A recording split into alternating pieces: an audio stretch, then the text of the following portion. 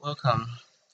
So please, I'm Guido Canrindolph, and in this lesson, I'll be taking you through how to identify whether a given interval on the real number line is connected or disconnected. So after going through that concept, then we'll use it to solve these two questions. So let's just take some small recap. So remember that if you say a topological space is disconnected, then that means we have two open sets U and V such that U and V are disjoint, so that means their intersection is empty, and their union will give you a topological space X. So if this condition is satisfied, then we say our topological space is disconnected. If our topological space is not disconnected, then we say our topological space is connected. So that means if these two conditions failed, then that means our topological space is connected. So on a real line, if you want to check whether an interval is connected or not, we can also use some diagrams or the number line, the illustration on the number line. So for instance, we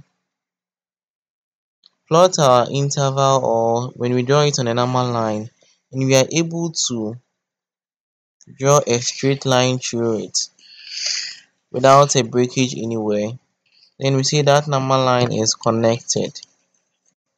But if we have the same number line and when we are drawing a line through and there is a breakage somewhere, you see here there is a breakage here, so this breakage will make our number line or the interval on that number line disconnected. So let's use the concept to solve the question. So the first question, we have S equals this interval. So you realize that when you have this interval, you can let this be U and this be V. Realize U intersection V. When you take this interval and this interval, they have nothing in common, so that means they are disjoint.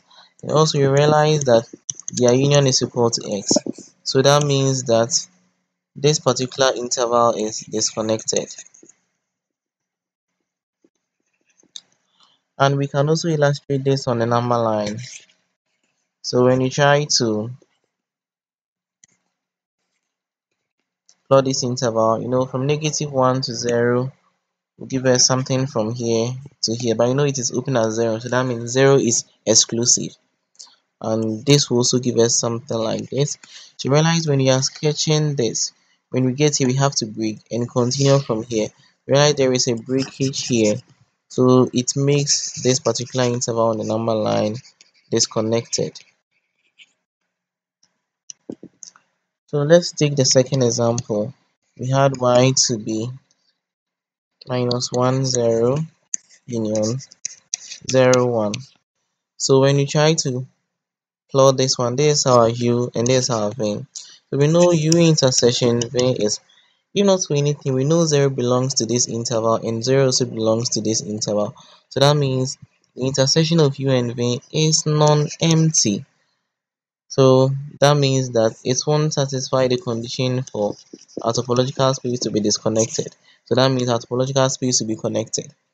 Let's just illustrate this on a number line and see if it is true or not. We have -1 here, 0 here, and 1. So you see, open at -1 and close at 0 gives us here. Close at 0 and open at 1 gives us something like that. So you see, we are able to draw a straight line through this interval without a breakage anywhere. So we say this particular interval on the real line is connected. I hope you get it.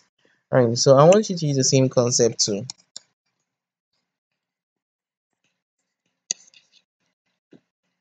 explain why this particular interval given here is disconnected. So it is disconnected, but I want you to find out why. It is so simple. So thank you. That's all what we have for you on this. Thank you.